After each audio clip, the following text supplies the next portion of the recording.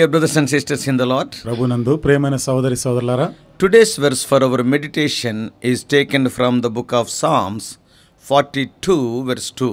ఈరోజు మన ధ్యానం కొరకు 42వ కీర్తన 2వ వచనం నుండి తీసుకొనబడింది. My soul thirsteth for God, for the living God. When shall I come and appear before God? నా ప్రాణము దేవుని కొరకు తృష్ణగొనుచున్నది, ఆయన సన్నిధిని నేనెప్పుడు కనబడెదను. As per the inscription of this psalm is written by the sons of Korah. ఈ కీర్తన పైన శీర్షిక మనం గమనిస్తే కోరహు కుమారులు రచించిన కీర్తన. The intense heart yearnings of the psalmist for the Lord. ఈ కీర్తనకారుడి యొక్క ప్రభు కొరకు తనకు ఉన్నటువంటి ఆ లోతైన హృదయ వాంఛ ఏంటిదంటే, and their deep pleading inquiry to know the whereabouts of his God. కాబట్టి ఆ దేవుడు ఎక్కడ ఉన్నాడా అని ఒక లోతైన విధానంలో ఆయన గురించినటువంటి ఆ వాంఛ కలిగి ఉండడం. And that resounds like a repetitive tolling of a bell. Time and again they are asking. ఇది పదే పదే ఆ మాటలు అడుగుతున్నట్లుగా మనకు కనబడుతుంది. And they had to work through their restless despair. ఇక వారు అవిశ్రాంతంగా కృంగిపోయినటువంటి ఆ స్థితిలో వారు మాట్లాడుతున్నట్టు. But before they finally reached victory in their hearts and a deep satisfaction within their souls. అయితే వారి హృదయాల్లో అంతిమమైనటువంటి విజయము, వారి ప్రాణములో కూడా ఒక సంతృప్తిని చూస్తున్నాం. The soul that thirsts for the Lord and pants for God is one for whom the Lord himself will provide his deep well of satisfaction. కాబట్టి దేవుని కొరకు ఆశపడుట, దేవుని కొరకు తృష్ణగొనుట, ఈ ఆశని దేవుడే మనిషిని హృదయంలో పుట్టించేవాడుగా చూస్తున్నాం. And also he will satisfy that deep longing. అంతేకాకుండా ఆయనలో ఉన్నటువంటి ఆ ప్రగాఢమైన వాంఛని కూడా దేవుడే తీర్చేవాడుకున్నాడు. And finally that will be helping them to have brimming to overflowing with the refreshing waters of life. చివరిగా జీవితంలో అంచుల మట్టుకు పొర్లి ప్రవహించేటువంటి సంతృప్తిని కలిగి ఉంటారు. He is the living water that revives us. ఆయనే మనల్ని ఉజ్జీవింపజేసేటువంటి జీవజలమై ఉన్నాడు. Here to restore us, మనల్ని సమకూర్చేదానికి, to revitalize and to reinvigorate the man or woman whose inner being thirsteth for more of Jesus. యేసు ప్రభువారి కొరకై ఇంకా వారు ఎంతో ఎక్కువైనటువంటి వాంఛ కలిగి ఉండేలాగిన తన అంతర్యములో కూడా దేవుడు వారిని తృప్తిపరిచేవాడుగా, బలపరిచేవాడుగా ఉన్నాడు. The one who asks for more of Jesus and keeps on asking will receive. యేసు ప్రభు కొరకై ఎంత ఎక్కువగా అడుగుతూ ఆయన గురించి వాంఛ కలిగి ఉంటాడో అంత ఎక్కువగా అతడు పొందేవాడుగా చూస్తున్నాం. The one who seeks the Savior and keeps on seeking will find him. రక్షకుని వెదికి ఆయనను వెతుకుతూ ఉండేటువంటి వ్యక్తి ఆయనను కనుగొంటాడు కూడా. And the one who thirsts and pants and keeps on thirsting and panting for more of Jesus will have their thirst quenched. యేసు కొరకై తృష్ణగొని ఉండి, దప్పిగొని ఉండి, అలా ఎడతేక ఆయన గురించినటువంటి ఆశ కలిగిన వ్యక్తి తాను తృప్తిపరచబడతాడు. May we in humility of heart and gentleness of spirit thirst and keep on thirsting for God. కాబట్టి ఆత్మలో దీనత్వం గలవారమే వినయ నమ్రతతో మనము ఎడతేక లేక దేవుని వెదుగుతూ అలా కొనసాగుతూనే ఉండాలి. For the more deeply we sense our need of the Lord Jesus, the more passionately we will pursue the living waters of life. యేసు కొరకు మనం ఎంతగా మనం ఆయనని తృష్ణగొని ఉంటామో తెలుసుకోవాలని, అంతగా మనం ఆయనని పొందేవారుగా అంత ఆసక్తితో ఆయన we will be searching for him. ఆయన కొరకు మనం వెతుకుతూ ఉంటాం. Listen to me carefully. ఇక్కడ జాగ్రత్తగా వినండి. Most of us know what we want in the life. మనలో చాలా మందికి మన జీవితంలో ఏది అవసరమో ఎరిగి ఉన్నాం. Most of us have goals, objectives and dreams. ఎక్కువ మంది వారి జీవితంలో కొన్ని ఆశయాలు, వారి కొన్ని కలలు ఉన్నాయి, వారికి కొన్ని లక్ష్యాలు ఉంటున్నాయి. Most of us want a good job. మనలో ఎక్కువ శాతము మంచి ఉద్యోగం కావాలని కోరుకునే వారు. Even though the salary is important to meet our day-to-day needs, it is also important for us to happy in the job we have. అనుదిన జీవితంలో మనకి చాలినంత జీతం ఎంత అవసరమో దానితో పాటు మన చేసే ఉద్యోగం కూడా మనకు సంతృప్తినిచ్చేదిగా ఉండాలి. Most of us would say that what we want in life is for our kids to grow up to be healthy.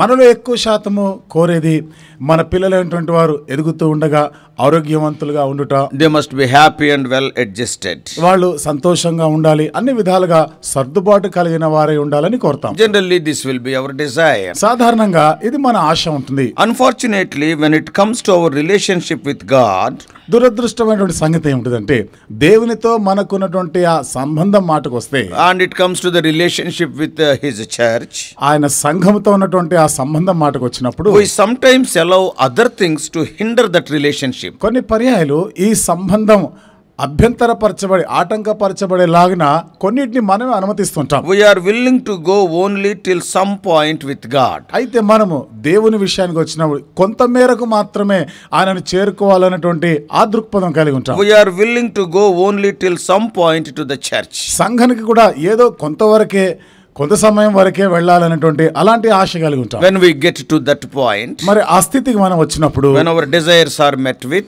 మన ఆశలు మన అక్కర్లు తీర్చబడినప్పుడు, when we reach that point, we stop. ఆ గమ్యాన్ని మనం చేరుకున్నప్పుడు అంతటితో ఆగిపోతాం. ఇంకా I want you to understand something this morning. ఈ ఉదయకాలము కొన్ని విషయాలు మీరు అర్థం చేసుకోవాలని కోరుతున్నాను. God has a desire for you. దేవుడు నీ కొరకు ఆశ కలిగి ఉన్నాడు. God's desire is to have a close personal relationship with you. దేవుడు నీతో సన్నిహితమైనటువంటి ఎంతో దగ్గర సంబంధము సహవాసం కలిగి ఉండాలని కోరుతున్నాడు. God wants to be the driving force of your life. నీ జీవితంలో దేవుడే నిన్ను ముందుకు నడిపించేవాడుగా ఉండాలని కోరుతున్నాడు. God wants to be the Lord of your life. దేవుడు నీ జీవితానికి ప్రభువై ఉండాలని కోరుతున్నాడు. Listen to me carefully. జాగ్రత్తగా వినండి. God wants to be more than just involved in your Sunday life. కాబట్టి దేవుడు నీ జీవితంలో కేవలం ఆదివారం మట్టుగా దానికి మించి నీ జీవితానికి ఉండాలని కోరుతున్నాడు. God wants to be involved in your everyday life. దేవుడు నీ జీవితంలోని ప్రతి దినము కూడా నీ విషయాల్లో జోక్యం చేసుకోవాలని కోరుతున్నాడు. Not only on Sunday, every day. ఆదివారాలు మాత్రమే కాదు, అనుదినం కూడా. That's God's desire for each of us. ఇది మనలో ప్రతి ఒక్కరి కొరకైనా దేవుని వాంఛ. However, here is the question for us. ఏదేమైనా ఇక్కడ ఒక ప్రశ్న మనకి. Are we going to let God be in control of your life? నీ జీవితంలో సమస్తం కూడా దేవుని నియంత్రణలో ఉండడానికి ఇష్టపడుతున్నామా? Let me ask that question in a little different way. ఇదే ప్రశ్నని మరొక విధంగా కూడా నేను మిమ్మల్ని అడుగుతాను. When you think about control in your life, what controlled your life last week? నీ జీవితంలో నియంత్రణ మాటకు వస్తే పోయిన వారం అంతా కూడా ఏది నిన్ను నియంత్రించింది? Was it your schedule that controlled you? అంటే నీ అనుదిన దినచర్యల నిన్ను నియంత్రించేవి? And was it your job that controlled you? నీ ఉద్యోగమా నిన్ను నియంత్రణలో పెట్టేది? What about your family? నీ కుటుంబం మాట ఏమిటి? What about your free time? నీ ఖాళీ సమయం, తీరిక సమయాల మాట What ఏమిటి? controlled you? ఏది నిన్ను నియంత్రిస్తా ఉంది? What was the driving force behind what you did last week? గత వారం అంతా కూడా నువ్వు చేసిన వాటన్నిటిలో కూడా నిన్ను నడిపించింది ఏమిటి? When we look at Psalm 42, 42వ కీర్తన మనం చూస్తే we quickly see an individual who had one driving force in his life. ఇక్కడ మనం చూస్తున్న ఒక వ్యక్తిని తనను నడిపించే ఒక శక్తి ఉన్నట్టు మనం చూస్తున్నాం. He had one focus. చూడు, ఇక్కడ ఒక దృష్టి, ఒక గురి ఉన్నట్టు He చూస్తున్నాం. had one desire. ఒక ఆశ ఉన్నట్టు చూస్తున్నాం. That is worshiping God. అది దేవుణ్ణి ఆరాధించుట. Everything in his life seemed to revolve around his desire to worship God. తన జీవితంలో సమస్తము కూడా తన చుట్టూనవన్నీ కూడా దేవుని ఆరాధించాలనేటువంటి వాంఛని కలిగి ఉండాలి. For that writer, the greatest priority in his life was worshiping God. ఆ రచయితకి తన జీవితంలో అన్నిటికన్నా గొప్పదైన ప్రాధాన్యత యేసు ప్రభుని ఆరాధించుటే. That's an amazing priority, isn't it? ఇది ఎంత అమోఘమైనటువంటి ప్రాధాన్యత కదా. It is really amazing when we read further in Psalm 42. 42వ కీర్తనలు ఇంకా మనం ముందుకు చదువుతా ఉంటే నిజంగా ఎంత అద్భుతమైన సంగతి ఇది. As we continue to read, ఈ కీర్తన ఇంకా మనం చదువుతుండగా it becomes painfully clear that the writer was not in a good situation. ఇక్కడ ఈ రచయిత మంచి స్థితిలో లేడు అనేది ఎంత స్పష్టంగానే The అర్థమవుతుంది. writer was lonely. ఈ రచయిత ఒంటరిగా ఉన్నాడు. He was separated from everyone else. చూడండి, ప్రతి ఒక్కరి నుండి కూడా వేరైనట్లుగా మనం చూస్తున్నాం. He felt abandoned. కాబట్టి ఆయన అందరు విడిచిపెట్టారా అన్నట్టుంది. His entire life seemed to be crashing around him. తన జీవితం అంతా కూడా చుట్టూ కూడా చూసినప్పుడు నలిచివేస్తున్నట్టు పరిస్థితి ఉంది. However, the writer was determined not to allow those things to drag him down. ఏదేమైనా కానీ ఈ రచయిత వీటిలో ఏవి కూడా తనని వెనకకి లాగేటట్టు ఈడ్చుకొని పోయేటట్టు అనుమతించడం లేదు. His focus was certain. ఆయన యొక్క చూపు దృష్టి ఎంతో ఖచ్చితమైనదిగా ఉంది. His hope was secure. ఆయన నిరీక్షణ ఎంత భద్రంగా ఉంది. No matter what came his way, he was determined to worship God. తన జీవితంలో ఏవి ఎదురైనా ఏది సంభవించినా గానీ దేవుణ్ణి ఆరాధించడానికి కొరకైన దృఢ నిశ్చయం చేసుకున్నాడు. But notice what the writer tells us. అయితే ఈ కీర్తనకారుడు ఇంకా ఏం రాస్తున్నాడు గమనించండి. He was far away from the temple or from any house of worship. చూడండి, దేవాలయానికి ఆరాధన స్థలాలన్నిటి కూడా దూరమైనట్టుగా చూస్తున్నాం. Because he could not worship God and without genuine worship in his life, he was afraid. దేవుని ఆరాధించలేకపోయాడు. యథార్థమైన ఆరాధన లేని కారణాన్ని బట్టి జీవితంలో ఎంతో భయపడ్డవాడు. He was alone.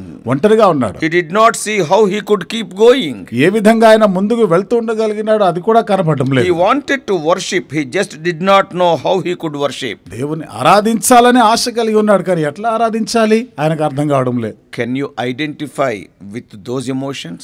అలాంటి ఆ భావోద్రేకాలతో ఐక్యపరచుకోగలమా? Are you thinking that you are also in the same condition? ఒకవేళ నీవు కూడా అదే స్థితిలో ఉన్నట్టుగా అనిపిస్తుందా? Maybe a better question would be, బహుశా మరొక మెరుగైనటువంటి ఒక ప్రశ్న ఏమిటంటే, who can't identify with those emotions? ఇలాంటి భావోద్రేకాలతో ఐక్యపరచుకోనని వారు ఎవరున్నారు? Unfortunately, we are so often overwhelmed by our thoughts of loneliness. అనుకోకుండా అనేక పర్యాయాలు ఒంటరితనంలో అనేక రకాల ఆలోచనలతో నిండిపోయి ఉంటాం. And also we are having the feelings of being separated from everyone. అంతేకాకుండా ప్రతి వ్యక్తి నుండి కూడా నేను వేరైపోతున్నాను అనేటువంటి ఆ అనుభూతుల్లో ఉంటాం. When that happens, we find ourselves in desperation. అదే జరిగినప్పుడు మనం ఎంతో నిరాశ కృంగుదల్లో ఉండిపోతాం. We'll be feeling as if there is no hope whatsoever. ఇక నాకు ఎలాంటి నిరీక్షణ లేదు అన్నట్టు అనిపిస్తుంది. Now notice how the writer of this passage responded to his problems. చూడండి, ఇప్పుడు ఈ రచయిత తను ఎదుర్కొనే సమస్యల్ని ఎలా స్పందిస్తున్నాడో చూస్తాం. As we examine these verses, ఈ వచనాలని పరీక్షిస్తుండగా we see three ways that the writer kept his focus on God. మూడు విధాలుగా ఈ రచయిత దేవునిపై తన దృష్టి నిలిపినట్టు చూస్తాం. The writer found that these three things would endure in spite of circumstances or situations of life. జీవితంలో పరిస్థితులు ఎలా ఉన్నా గానీ ఈ మూడు విషయాలను బట్టి తన ముందుకు సాగగలను అనుకున్నాడు. The writer found that ఈ కీర్తనకారుడు కనుగొన్నటువంటి విషయము, these three things kept his focus on God and on worshiping God. ఈ మూడు విషయాలు దేవునిపైన దృష్టి నిలిపేటట్లుగాను దేవుని ఆరాధించేటట్లుగా చేయగలిగినాయి. Though it is a little bit lengthy, we are going to see those three things. ఈ ఉదయకాలం కొంత ఎక్కువ సమయం పట్టినా ఈ మూడు విషయాలని కొంత వివరంగా మనం చూస్తాం. Number one, మొదటిది, hunger for God brings focus to life. దేవుని కొరకైనటువంటి ఆకలి అనేది దేవునిపైన మన దృష్టిని మరల్చేదిగా ఉంటుంది. Too often here is what we do as we think about worship. అనేక పర్యాయాలు మనం ఏం చేస్తుంటాం, ఆరాధన గురించి మనం ఏం ఆలోచిస్తున్నామో, And when we think about worship, ఆరాధన గురించి మనం ఆలోచన చేసినప్పుడు we think that before we can worship, that we must try to get away from the world. దేవుని ఆరాధించేదానికి ముందుగా లోక సంబంధమైన విషయాలన్నిటి నుండి వేరైపోవాలి. That is what we think. అదే మనం అనుకుంటాం కదా. But before we can worship, we think that we have to find the perfect place to worship. దేవుని ఆరాధించేదానికి ముందుగా ఆరాధన కొరకైన ఒక పరిపూర్ణమైన ఒక మంచి ప్రదేశం కావాలనుకుంటాం. Before we can worship, we think that we have to get closer to the heart of God. దేవుని ఆరాధించేదానికి ముందుగా దేవుని హృదయానికి దగ్గరగా రావాలి అనే ఆలోచన ఉంటుంది. We think that when we do these things, ఇవన్నీ కూడా మనం చేసినప్పుడు then and only then we are ready to worship God. అప్పుడు మాత్రమే ఇక దేవుని ఆరాధించడానికి సిద్ధమయ్యాను అనుకుంటాం. Somehow we have gotten the idea that we have to wait until the work week is over. ఏదైనా ఈ వార కార్యక్రమాలన్నీ కూడా ఇంకా అయిపోయేటట్లు ముగించబడే దాని కొరకు ఎదురు చూస్తాం. And we have gotten the idea that we have to wait till Sunday. ఇక ఆదివారం గురించి ఎదురు చూస్తూ ఉంటాం. So that we can gather in the appointed house of worship at the right time. తద్వారా సరి అయినటువంటి సమయంలో నిర్దేశితమైనటువంటి ఆరాధన స్థలానికి వచ్చి ఆరాధించాలి. And also with the right people. అంతేకాకుండా సరి అయిన ప్రజలతో కలిసి. We'll be waiting like that. ఆ విధంగా మనం ఎదురు చూస్తూ ఉంటాం. We think that we have to have a pastor, a choir, a ushers and a special building before worship can begin. చూడండి, ఆరాధన ఆరంభించబడేదానికి ముందుగా ఒక మంచి ఆవరణం, ఆలయము, దానికి ఒక సేవకుడు, పాటలు పాడేటువంటి గాయక బృందము, ఇవన్నిటి గురించి ఆలోచన చేస్తాం. If we think that if we do all of that, then worship can and will take place. ఇవన్నీ కూడా జరుగుతా ఉన్నప్పుడు అప్పుడు కదా ఆరాధన అనేది ఆరంభించబడుతుందని. But here is what happens when we gather for worship with that frame of mind. అయితే ఇలాంటి విషయాలు మనసులో పెట్టుకొని ఆరాధన కొరకై సమావేశమైనప్పుడు ఏం జరుగుతుంది మనం చూస్తాం. Then we sit down and we wait for the action to begin. ఇక మనం కూర్చొని ఇక ఈ కార్యం మొదలవుతుంది అని మనం ఎదురు చూస్తాం. When the action begins, we simply sit and watch the action. ఈ కార్యం మొదలవగానే ఊరికే కూర్చొని అలా చూస్తూ ఉంటాం. When we gather for worship like that, ఈ విధంగా ఆరాధన చేయడానికి కూడినప్పుడు with that attitude or with that mindset, ఈ వైఖరితో ఇలాంటి ఒక నిశ్చయతతో మనం కూర్చున్నప్పుడు, yes, worship is going to be comfortable. చూడండి, ఆరాధన అనేది ఎంత సౌఖ్యమైనదిగా ఉండొచ్చు. Worship is going to be easy. ఆరాధన ఎంతో సులభమైనదిగా ఉంటుంది. Worship will be somewhat satisfying and meaningful. ఆరాధన అనేది ఎంతో సంతృప్తినిచ్చేదిగాను అర్థవంతమైనదిగా ఉంటుంది. But listen to me carefully. అయితే ఇక్కడ జాగ్రత్తగా మీరు వినండి. When we worship like that, ఆ విధంగా మనం ఆరాధన చేసినప్పుడు we find that worship is not very demanding. ఆరాధన అనేది అంత కోరదగినది కాదు అనిపిస్తుంది. That is the opposite of what the Bible says that worship should be. కాబట్టి ఆరాధన ఏ విధంగా ఉండాలి అని బైబిల్ చెప్తుందో ఇది దానికి వ్యతిరేకం, భిన్నమైనది. The book of Psalms brings discomfort to that type of worship. It will not agree with that. కీర్తనల గ్రంథం ఆ రకమైనటువంటి ఆరాధనలకి ఇది అసౌకర్యమైనదిగా ఉంటుంది. Look again at Psalm 42. మరొకసారి 42వ కీర్తన చూడండి. Psalm 42 was not situated in the temple. 42వ కీర్తన దేవాలయములో ఉండి మాట్లాడేటువంటి పరిస్థితి కాదు అది. The writer was nowhere near a worship place. ఈ కీర్తనకారుడు రచయిత కూడా ఆరాధన స్థలానికి దగ్గర కూడా లేడు. He was not in a place where life was easy. ఎక్కడైతే జీవితము సజావుగా సాగిపోతుందో అలాంటి ప్రదేశంలో కూడా లేడు. In reality, the writer was far away from Jerusalem. వాస్తవానికి ఈ రచయిత యెరూషలేమునకు ఎంతో దూరంగా ఉన్నాడు. And the writer was so far away from the temple that he could only look back to the good old days of worship. కీర్తనకారుడు దేవాలయం ఎంతో దూరంగా ఉండి ఆ పురాతన దినాల్లో, ఆదిమ దినాల్లో ఎట్లా ఆరాధన ఉండిందో దాని కొరకు ఆయన ఆశపడతా ఉన్నాడు. Happiness and joy from worship were in the past. చూడండి, ఆరాధన గురించి, ఆరాధన చేయాలనే సంతోషం, ఆనందం అనేది ఒకప్పుడే. He was thinking of the past. కాబట్టి గతము గురించి ఆయన అట్లా ఆలోచన చేస్తా ఉన్నాడు. All he knew is his present was tears and sorrow. ఇప్పుడు ప్రస్తుతం గురించి ఆయనకి అనిపించేది, తలంచేవన్నీ కూడా కన్నీళ్ళని, దుఃఖాన్ని మిగిల్చింది. Because he could not worship, he was in despair, in hopelessness and in grief. ఆరాధన చేయలేకపోయిన కారణాన్ని బట్టి నిరీక్ష లేని స్థితికి వచ్చాడు, దుఃఖము, కృంగుదల్లోకి వచ్చాడు. Notice how the writer responded to being unable to go to the sanctuary and worship God for so long. ఈ రచయిత పరిశుద్ధ ఆలయమునకు వెళ్ళి ఆరాధించలేకపోయినటువంటి ఆ పరిస్థితిని బట్టి ఆయన భావనలు ఎట్లా ఉన్నాయి చూడండి. The writer was panting. చూడండి, కీర్తనకారుడు, ఈ రచయిత ఆశపడుతున్నాడు. He was dry. తృష్ణగొనుచున్నాడు, parched. కాబట్టి ఆయన అంత ఎండిపోయినట్లుగా ఉన్నాడు. He had a deep, painful hunger to worship God. దేవుని ఆరాధించాలనే ఒక ప్రగాఢమైనటువంటి ఒక ఆకలి ఉంది ఆయనకి. Now the psalmist was not panting for air, thirsting for water, hungering for food or crying for pain. ఇక్కడ ఒక కీర్తనకారుడు ఏదో గాలి పీల్చుకోవడానికో లేదా దప్పిక అయింది కాబట్టి నీళ్లు తాగాలనో, ఆకలైంది కాబట్టి ఆహారం కొరకు, దాని గురించి కాదు ఆయన ఆశపడింది. The psalmist was not desperate for those things.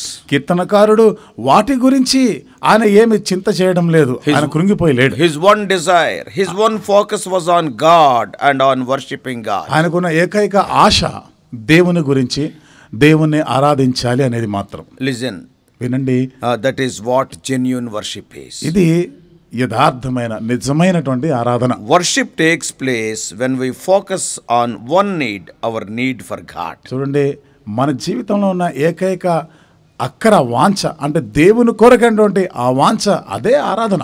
Worship takes place when we refuse to be content until we meet God in a real and personal way. ఒక నిజమైన, యథార్థమైన రీతిలో మనం దేవుణ్ణి సంధించేంత వరకు కూడా అది ఆరాధన కొరకు మనం సిద్ధపరచాలి. Worship takes place when we admit that life is out of control until a relationship with God is restored. దేవునితో సంబంధము మరలా సమకూర్చబడేంత వరకు కూడా నేను దేవునికి దూరంగా ఉన్నానని ఈ ఆలోచన కలిగి ఉండడమే ఆరాధనకి నడిపిస్తుంది. And could it be that you have the same need today? ఒకవేళ ఈ రోజు కూడా ఇదే అక్కరలోనే ఉన్నావా? A need to meet God. దేవుణ్ణి సంధించాలని అక్కర. Are you searching for a real strong relationship with God? దేవునితో ఒక నిజమైన, బలమైన సంబంధం కలిగి ఉండాలని వాంఛిస్తున్నావా? Are you looking for God today? ఈ రోజు దేవుని కొరకు వెతుకుతున్నావా? If you are, you have started in the right direction by worshiping God. ఒకవేళ అదే అయితే దేవుని ఆరాధన చేయట ద్వారా నువ్వు సరి అయిన మార్గంలో సరి అయిన దిశకే ప్రయాణిస్తున్నట్టు అర్థం. Now we must understand something here. ఇక్కడ మరి కొంత మనం అర్థం చేసుకోవాలి. Just because we have God as our focus does not mean that we are sitting on the top of the world. ఇప్పుడు మనం ఏదో దేవుని పైనే మనకు దృష్టి నిలిపాము కదా అని ఇక ప్రపంచం అన్నిటిలో కూడా ఉన్నత పై స్థాయిలో ఉన్నానని అర్థం కాదు. Here is what having our focus on God means. ఇక్కడ దేవుని పైన గురి పెట్టుట దృష్టి నిలుపుట అంటే ఇక్కడ అర్థం చూస్తాం. And we recognize our need. మన అక్కరనే గుర్తిస్తాం. And we know that there is only one source of satisfaction. ఇక్కడ మనల్ని తృప్తి పరిచేటువంటి ఆధారం ఒకటే. The psalmist came to the conclusion that there was no hope that could be found in human solutions. కీర్తనకారుడు మానవ పరిష్కారం ద్వారా నాకు సంతృప్తి కలగదు అనేటువంటి ఆ నిర్ణయానికి వచ్చాడు. The writer said that there is only one center of focus. ఈ రచయిత ఒకే దానిపైన నేను గురి నిలపవలసి ఉంది అనే దానికి వచ్చాడు. God was the only source of hope for him. దేవుడే నిరీక్షణకి ఆధారమై ఉన్నాడు. Only God deserved to be worshipped. దేవుడు మాత్రమే ఆరాధనలకి యోగ్యుడే. This is the first thing. ఇది మొదటి సంగతి. So hunger for God brings focus to life. దేవుని కొరకైన ఆకలి దేవుని పైన దృష్టి నిలిపేటట్టుగా చేస్తుంది. And the second thing what we want to learn this morning. ఈ ఉదయకాలం మనం నేర్చుకోవాలి అనుకున్న రెండవ సంగతి. The memory of God leads to prayer. దేవుని గురించిన జ్ఞాపకము ప్రార్థనకి నడిపిస్తుంది. Listen carefully. జాగ్రత్తగా వినండి. When we are focused on God as our only hope, మనము దేవుడే ఏకైక నిరీక్షణ అని ఎరిగి ఆయన పైన మన దృష్టి నిలిపినప్పుడు He becomes the one we walk to when we pray.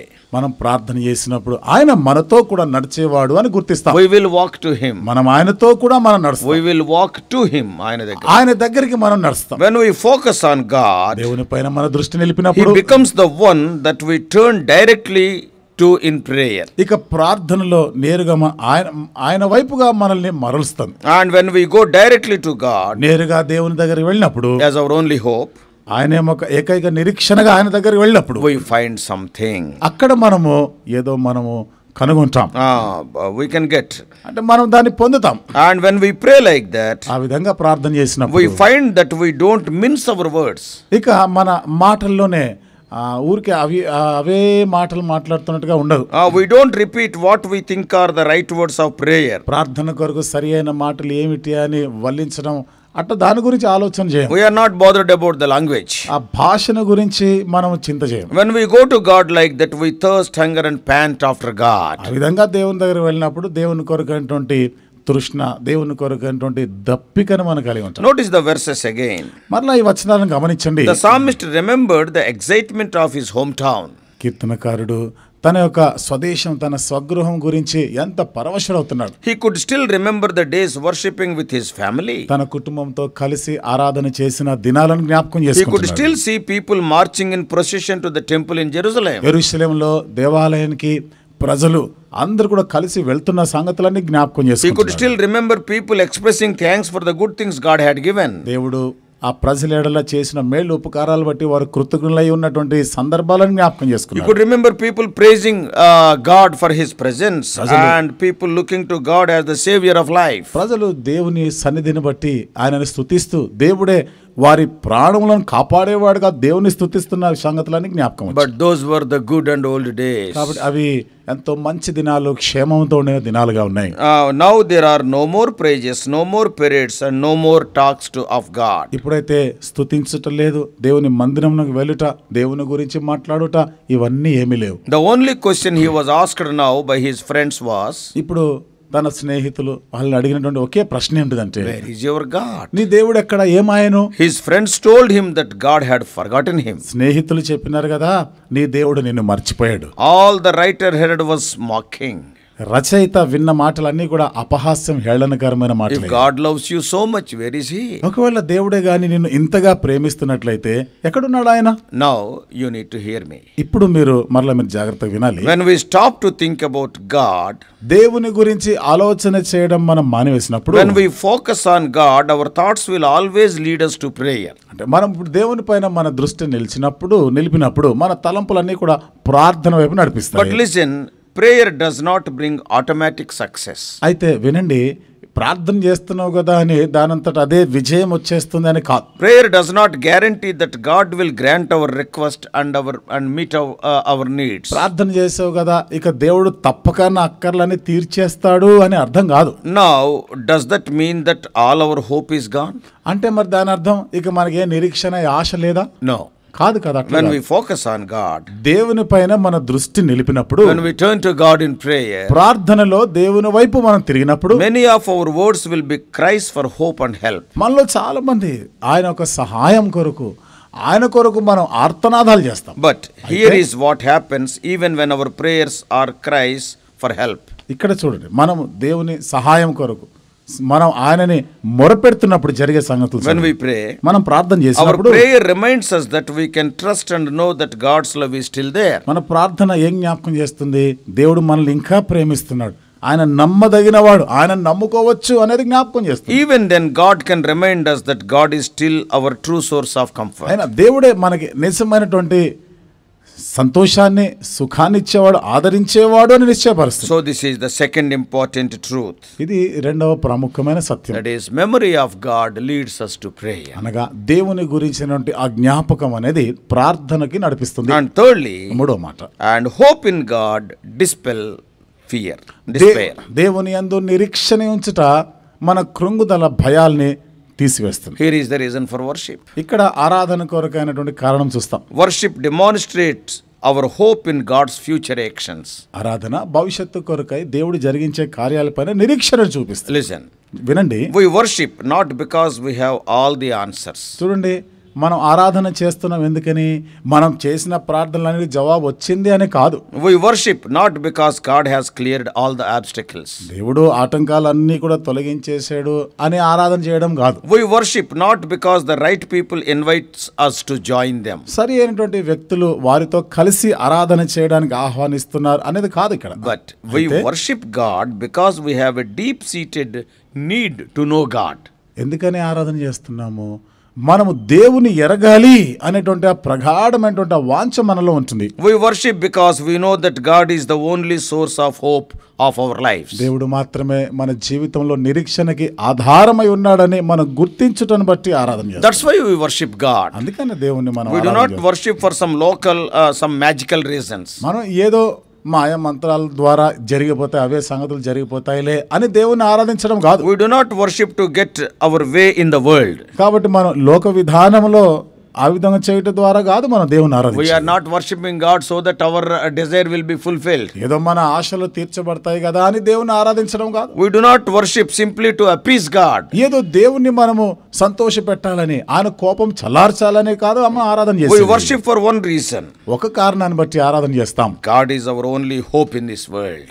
ఈ లోకములో దేవుడే మనకి నిరీక్షణ ఉన్నాడు. We really worship because we love God. మనం నిజంగా దేవుని ప్రేమిస్తున్నాం కాబట్టి ఆరాధన చేస్తున్నాం. So listen carefully finally. కాబట్టి చివరగా మరలా జాగ్రత్తగా వినండి. God is waiting for you to come home to him. దేవుడు తన ఇంటికి నువ్వు రావాలని ఎదురు చూస్తా ఉన్నాడు. And he has done everything possible to let you know of his love for you. నీ కొరకైన దేవుని ప్రేమ ఎంత గొప్పదో నువ్వు ఎరగాలని ఎన్నో చేస్తా ఉన్నాడు ఆయన. He gave his only son Jesus to die on the cross for your sins. తన ఏకైక కుమారుడైన యేసు ప్రభుని నీ కొరకు ఇచ్చాడు, శిలువ మీద ఆయన ప్రాణం పెట్టడానికి అనుమతించాడు. Now he waits for you. ఇప్పుడు నీ కొరకు ఆయన ఎదురు చూస్తా ఉన్నాడు. Now he waits for you to worship him. ఇప్పుడు నీవు వచ్చి ఆయనను ఆరాధించాలి అని కోరుతా ఉన్నాడు. So that you put him first in your life. తద్వారా నీ జీవితంలో ఆయననే ప్రథమమైన వాడుగా ఉంచాలి. He must be first in your every decision. నీవు తీసుకునే ప్రతి నిర్ణయంలో ఆయన ప్రధానమైన వాడుగా ఉండాలి. In every avenue of your life he must be the first. నీ జీవితంలో నువ్వు తలపెట్టే ప్రతి కార్యంలో కూడా ఆయనే మొదటి వాడుగా ఉండాలి. So check yourself how about it. కాబట్టి ఈ విషయాలన్నీ ఎట్లా ఉన్నాయో ఒకసారి నువ్వు పరీక్షించుకో. Will you do that today? ఈ రోజు ఆ పన్ను చేస్తావా? Will you come home to God right now? ఇప్పుడే దేవుని వద్దకు తిరిగి వస్తావా? Let us pray. ప్రార్థన చేసుకుందాం. This is worship. ఇది ఆరాధన. This is the desire of the psalmist. ఇది కీర్తనకారుడి యొక్క ఆశ కూడా. Let us pray. ప్రార్థన చేసుకుందాం. May God help us to be such worshippers. ఈ రకమైన ఆరాధికులుగా ఉండలాగిన దేవుడు మనందరికీ సహాయం చేయనుగాక. loving Heavenly Father. ప్రేమగల మా పరలోకపు తండ్రి, What a desire the psalmist is having. కీర్తనకారుడికి ఎంతటి వాంఛ ఉంది. Though they are far from the temple, away from Jerusalem. దేవాలయానికి యెరూషలేమునకు ఎంతో దూరముగా ఉన్నా, Though they are in deep despair. ప్రభువా వారు ఎంతో కృంగుదలలో ఉన్నా, Though they are in a thirsty and dry condition. వారు ప్రభు తృష్ణగొని ఉండి ఎండిపోయిన స్థితిలో ఉన్నా, Lord, we praise thee for their desire to worship. దేవా వారు ఆరాధన చేయాలనేటువంటి ఆశ కలిగి ఉన్నారు. వందనాలు చెల్లిస్తున్నాం. Our worship never depends on the circumstances or situations of life. ప్రభువా మా ఆరాధన మా జీవితంలో ఎదుర్కొనే పరిస్థితులపై ఆధారపడి ఉండేది కాదు. Thou art the creator and we are the creation. దేవా నీవు సృష్టికర్తవి, మేము సృష్టి అయి ఉన్నాం. Whatever may be the situation, we are bound to worship you. పరిస్థితి ఏదైనా మేము ఆరాధించబద్దులమై ఉన్నాం. One day it may be a cheerful day, the other day it may be a tearful day. ఒక దినాన ప్రభు ఎంతో సంతోషంగా ఉండొచ్చు, మరొక దినం ఎంతో దుఃఖం ఉండొచ్చు. But we are bound to worship you. అయినను ప్రభు మేము ఆరాధించబద్దులమై ఉన్నాం. Thou art an unchanging God, thy glory is unchanged. నువ్వు ఎన్నడూ మార్పు చెందని దేవుడు, నీ మహిమ మార్పు చెందదు. You are worthy for our worship. దేవా నువ్వు మా ఆరాధనలకు యోగ్యుడు. We may be in the valley today or we may be on the mountain ఈ top. రోజు మేము లోయలో ఉన్నా, ఒకనాడు మేము పర్వత శిఖరం పైన ఉన్నా, కానీ Help us to have the right attitude, O Lord, to worship. దేవా ఆరాధన కొరకైన సరి అయినటువంటి వైఖరిని మేము కలిగి We may ఉండలాగా be in our house, in our office or in the house of God. Give us that worshipful heart. దేవా మేము ఇంటిలో ఉన్నా, పని చేసుకునే ప్రాంతంలో ఉన్నా, దేవుని మందిరంలో ఉన్నా, ఆరాధించేటువంటి ఆ మనసు, ఆ హృదయం మేము కలిగి ఉన్నట్లుగా చేయండి. Our focus is on you. ఓ దేవా మా దృష్టి అంతా కూడా నీపైనే ఉంటుంది. We love God, we worship God. ఓ దేవా మేము దేవుని ప్రేమించున్నాం, అందుకు దేవుని మేము ఆరాధిస్తున్నాం. Help us to understand these truths. దేవా ఈ సత్యాలను మేము అర్థం చేసుకునే దానికి సహాయం చేయండి. Guide us throughout this day. ఈ దినమంతటి కొరకు మీరే మమ్మల్ని నడిపించండి. Give us worshipful attitude. ఓ దేవా ఆరాధించే వైఖరిని మాకు ఇవ్వండి. Even in the city bus, even as we are driving our car, O Lord, we may worship thee. City బస్సులో ప్రయాణం చేస్తున్నా, కారులో ప్రయాణం చేస్తున్నా, ఆరాధన వైఖరి కలిగి ఉండేలాగా సహాయం చేయండి. Bringing all of us under the sprinkling of thy precious blood, we do pray in the mighty and matchless name of our Lord and Savior Jesus Christ. మమ్మల్ని అందరినీ కూడా అమూల్యమైన మీ రక్త ప్రోక్షణ కిందకు తెచ్చుకుంటూ మా రక్షకుడైన యేసుక్రీస్తు ప్రభువారి సాటి లేని శక్తిగల నామంలో ప్రార్థించి వేడుకుంటున్నాము తండ్రి. ఆమేన్.